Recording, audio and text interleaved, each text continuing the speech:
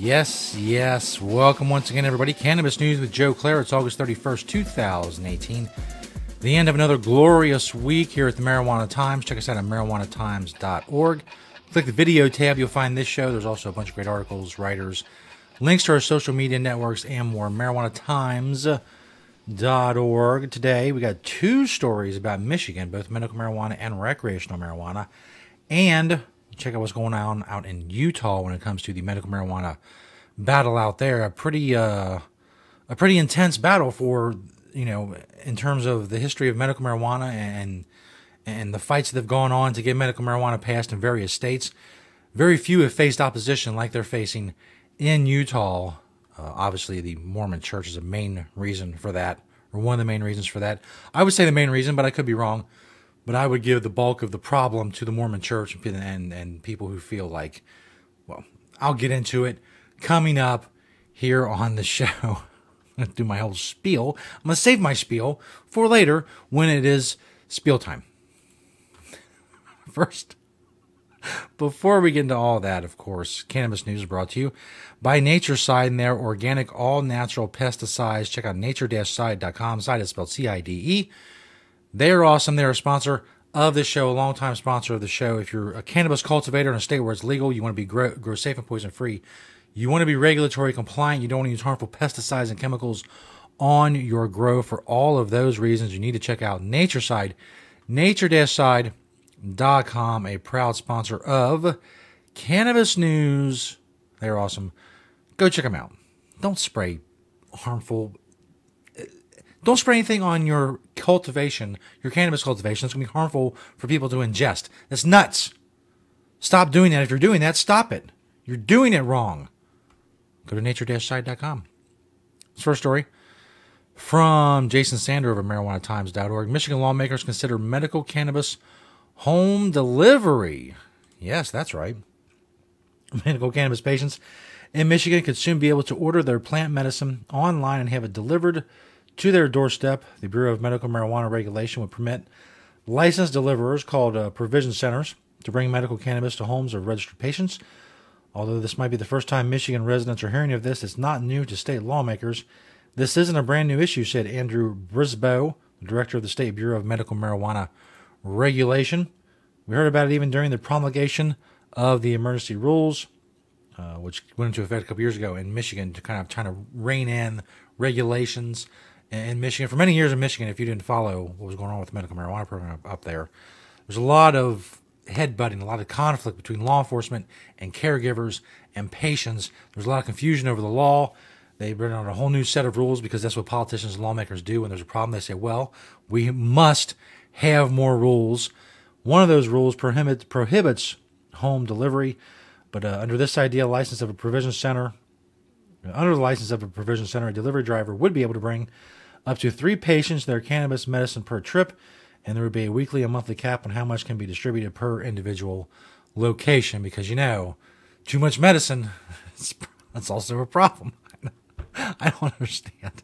And as Jason points out in this story, all of it's arbitrary. They're just picking numbers for no reason. Why 3 patients? Why a certain cap over a different cap? Why caps on medicine at all? I don't know, but that's the way, again, as I've said many times on the show, we've got to fight for every inch of what it took. It was relatively easy for the government to pass prohibition, as I've said before, in 2 fell swoops, really. The main one being the Controlled Substances Act, almost 50 years ago now. And to get it back, to get any semblance of freedom back, any semblance of our rights back when it comes to cannabis, we have to fight inch by inch, battle by battle. Now, just so many battles across the country going on. This is one of them. Now they're talking about maybe allowing medicine to be delivered to people, and maybe, but there's going to be caps on it, and there's going to be regulations, and they're going to have GPS, and they're going to be tracked everywhere, and, there's all kinds of stupid, arbitrary rules, and I don't know. It's not the best of situations, but as I've said, again, many, many times before, most of us will accept it because it's better than prohibition. We're judging against the standard of prohibition instead of the standard of what it was before it became illegal. It was just a plant. This next story from Fox 13 Now. Lawmakers trying to block medical marijuana from the ballot, or lawsuit, sorry, trying to block medical marijuana from the ballot in Utah, drops the reference to LDS beliefs. Of course, the LDS is the Church of Latter-day Saints, which is AKA the Mormon Church, which is the dominant force in Utah, as many of you know. A lawsuit seeking to keep Proposition 2 off the ballot this November has been amended, dropping references to medical marijuana offending members of the Church of Jesus Christ of Latter-day Saints. Fox 13 reported on the lawsuit filed by Walter Plum III, which we, of course, talked about on this show.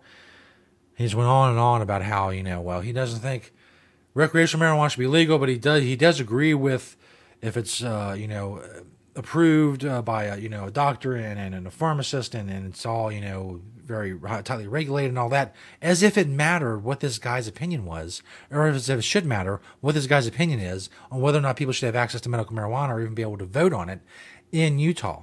He's just going on and on, like, well, I believe this, and I don't think this is right, and I don't think we should do this. None of which matters. As I said at the time, who cares? Who are you? Walter Plum III, you're nobody. You are nobody. What gives you the right to tell medical marijuana patients, or anyone for that matter, who is not infringing on the rights of anyone else, what they can and cannot do in their own home? That's ridiculous. You are nobody. You are nothing. You're a moron who is forcing your moronic ideology and your moronic religion in this case, because he's leaning heavily on the Mormon Church. They find it repugnant that people would use marijuana at all. No. And, the guy, whoever the weird guy was who invented Mormonism, less than a couple hundred years ago, he would be very offended by this. No one cares. Shut up. You're nobody. Walter Plum III, you are nobody. You have no power. You have nothing. You have no right to tell anyone what they can do in their own home. I'm so sick of these people who somehow equate, and I know where it comes from. That's what we've been taught. Somehow equate your own personal morality into what laws should be. No, that's not the way it works. Laws should only affect people who infringe on the rights of other people. Beyond that, it's a bad law. If any single law that makes a criminal out of someone who's not infringing on the rights of anyone else is a bad law and should be ignored. Completely ignored. Medical marijuana is going to pass in Utah, and this guy doesn't like it. Oh, too bad. Cry me a river. Let me get out my tiny little violin for Walter Plum III and his problem with medical marijuana. So what? Anyway, the lawsuit dropped the religious stuff, focuses on the rights of property owners who it claims will not be allowed to deny housing to medical cannabis users. Plum also dropped Drug Safe Utah from the lawsuit after it claimed it was not involved. Now his new group is a plaintiff. Truth about Prop 2. I'm done with this story. I'm done with Walter Plum III. I'm done with people who believe that whatever their personal beliefs are should somehow be translated into laws that affect other people. Once we crossed that line, that was it. That was it. Once we gave into the fact that, oh, well, if you have this opinion on something, maybe that should be a law. No. It's not the way laws work. That's not the way they should work, but it's the way they do work, and that's why we have the problems that we have today. Back to Michigan for this final story. This is from mlive.com. Recreational marijuana will be on the ballot as Proposal 1. So those of you in Michigan who are going to vote this November 6th on recreational marijuana, you're voting on Proposal 1. It's kind of an odd name, but it is what it is. Michigan voters will officially see Proposal 1 on their ballots November 6th, asking them if they want to legalize recreational marijuana for adults 21 and over in the state. The Board of State Canvassers assigned the number Thursday after the Coalition to Regulate Marijuana Like Alcohol garnered enough signatures to place the question on the ballot. The coalition is made up of multiple cannabis activist groups, the ACLU, and drug policy reform groups. So Michigan is a big vote coming up in November. The story goes on to talk about lawmakers had a chance to take action on recreational marijuana, but they did not. They're leaving it up to the voters this November to see if recreational marijuana passes. Again, if you're in Michigan, Proposal 1 is what you're voting on. Now, we have a little video here from mlive.com, describes what's at stake when it comes to this proposal, some of the limits, all of that. For those of you watching the video, of course, you can read along. This is one of those videos where there's no narration. It's just reading. You're reading a video, which I really don't understand, but it is what it is. So for those of you with the audio-only version of the show and are not seeing the video, I will narrate myself So I'm trying to get the information out there. These people are making it hard, but I will deal with what I had to deal with, which is this video from mlive.com. Michigan voters will decide whether or not to legalize recreational marijuana in the November 6th election. If the measure passes, here's what recreational marijuana use will be like in Michigan. You must be 21 years old to possess, use, or sell marijuana. Consuming or smoking marijuana in public will still be illegal in Michigan if Proposal 1 passes. There will be no driving a car, boat, or other vehicle while under the influence of cannabis. Of course, there'll be various tests and whatnot. You can possess up to 2.5 ounces of marijuana and up to 15 grams of marijuana concentrate. You can't have more than 10 ounces at home. You can give up to 2.5 ounces as a gift. You can grow up to 12 plants at home for personal use. You notice these are all fairly robust limits when compared to other recreational marijuana legalization measures around the country. 2.5 ounces, 10 ounces at home, 12 plants, all that is definitely higher than most other states or even have even attempted. Continuing the video. Plants must be grown in a secure, restricted area, as is the case in most states. Companies can still discipline, fire, or refuse to hire employees over marijuana use. Well, that's not really good, but it is what it is. Landlords can prohibit tenants from smoking on their property, an issue we just talked about that they have a big problem with in Utah. No possessing or consuming marijuana on school property. Recreational marijuana will be taxed. There'll be a 6% sales tax and a 10% excise tax paid by the retailer and passed on to the consumer. The legislation was drafted by the Coalition to Regulate Marijuana Like Alcohol, a collection of multiple cannabis activist groups, the ACLU, and drug policy reform groups, as I've already said. They put in the video as well. The new law will require the state to regulate and license a new industry.